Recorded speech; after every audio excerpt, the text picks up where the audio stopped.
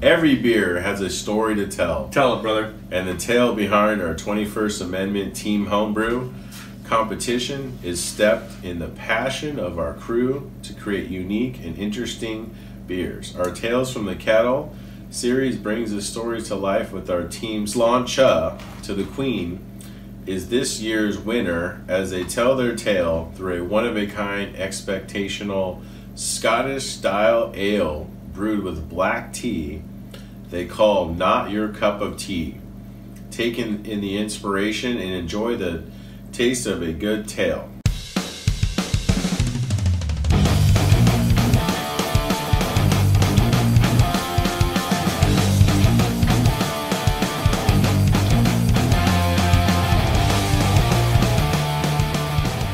Welcome to the Tapping Out Show. My name is Jeremy, this is Matt, and we're going to do 21st Amendment's Tales from the Kettle. Ooh. Tales from the Kettle.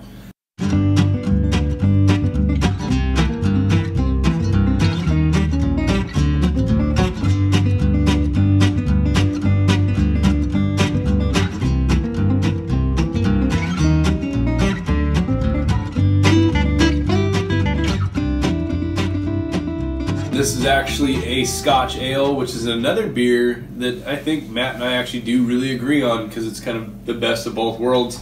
We're looking forward to this. I mean, this was something that Matt picked up and kind of was like, I kind of have to do this. And I agree. Well, normally I just usually try not to only pick IPAs because that's what I like. You can see the redness when you're pouring it. Yeah. We liked a chai tea IPA. And that was a big winner for us. So when I saw this tea and a Scotch ale, which is something that we both like, I figured it's definitely something we should at least try out. 21st Amendment Brewery's good. We've had a few of their beers already. We like them. So one of my favorite Bay Area breweries. So I figured it could be a good chance of us liking it. It definitely it's darker than it's most definitely Scotch ales. Red. I'm looking at the light through it. I saw the redness when you poured it. It looked like blood almost. I mean, it's legitimate red beer. You can't tell me that's not darker than most Scotch ales that we've had. I mean, I wouldn't say a lot, but I mean it's definitely dark. It's funny because I can smell that caramel. You can smell the caramel on it for sure. You can smell the malt.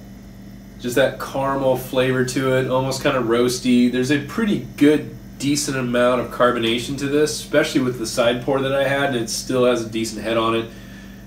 I mean, let's face it, I'm almost going to say the black tea is what gives it the color, which is funny because I don't smell the black tea. Yeah, I was going to say, I was just going to say you can't really smell tea too much anyway, when you're going to have all this malt and everything in there. I'm expecting the tea to be more like the tea IPA that we had. It just kind of blends it out in the end and kind of fades it. Especially, my theory on why they add the tea in it because they bumped the alcohol up and they wanted to kind of like fade it out with the tea because it's strong for a red. So my theory on this, and we actually had a red today that was super strong and not as strong as it. I mean, a lot stronger than this one, but I think this one might be the reason why they added it. Same reason the IPA is just where it kind of just mellows it out in the end. I think that the black tea's cut in because of the sweetness of a Scotch ale. It could be though too, yeah. Are you following me on that one? Because most Scotch ales have that malty caramel sweetness to it, which is funny because most malts are not really sweet, but you know what I'm talking about. Where most Scotch ales have like a really sweet finish to it. And I think the black tea is going to give you that. You can smell the sweetness on this too. Yeah, I think the black tea is going to give that little kick, that little sweet, not sweet. You know what I mean? That little offset, the yin yang to most of those kind of beers that throw a lot of the tea flavors into it. So that's my theory. Well, that makes sense too because you add sweetness to tea. Only one way to find out. Yeah. Cheers. Cheers.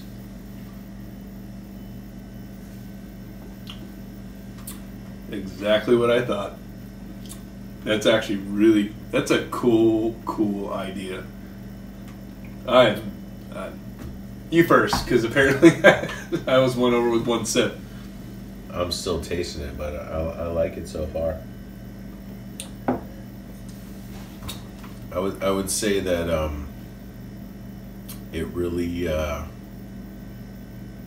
it doesn't cut out as much in the tea. Like it just kind of goes right into the black tea, like you said, Yes. more of a flavor, and it does have a more of a tea flavor to it versus that sweet. Yeah, so it's almost like tea and malt, and it's pretty good. The more you drink it, it kind of blends more too. So kind of what my theory was, it starts out really malty, sweet, like every Scotch ale you've ever had, and the tea just at the end kind of like tart, heavy. It's pretty cool. Yeah, well, plus it's 9% too, so it's which is funny because I would say that makes it not as much like every Scotch ale you ever had because of that alcohol, and I think that's why the tea helps a lot. Helps a lot. Yeah. Well, that's what I was about to say. Is because of the tea taste at the end with the sweetness, I don't get a lot of the heavy booze that you would get from something that's over 7%. Yeah. So, and I'm not saying that that's the tea kicking in to do it, but it definitely helps out a lot with hiding that factor that this is something that's a very high alcohol content beer for most people. I mean, me and you drink 17% imperial stouts, so that's not really a great aspect of it. What I mean is that the tea 12 something red today. Yeah, and a 12% imperial reds. My whole point to that is my theory, at least in the taste profile, is exactly what I thought, where you get the malt, you get the sweet, and right when the sweet starts to kind of kick in, where it gets a little too sweet, like most Scotch ales, where you kind of go, like, oh, that caramel heavy. Yeah. It cuts into that black tea, which I kind of think is funny because most beers in this kind of alcohol set, the end is where you pick up the booze aspect of the alcohol. And this really hides that so well. And it's kind of funny because I wanted this to be good, and I'm kind of almost a little too pleased with it that I'm wondering if I drank a few of these, I would have a different opinion. Are you following me on that? Like, yeah. You don't know until you try, of right? course, but I like it. I mean, for a Scotch ale, is it my favorite? No. Is it something that I would recommend to somebody else? Yeah, for sure. Scotch ale with black tea, though, so it's kind of hard to. A lot of these ones like this, I try not to compare it to a traditional Scotch ale. It's not apples to apples by any means. I would say it's good red. Strong alcohol, easy to drink, good idea with the black tea. I'm glad we tried it. What are you thinking about on rating?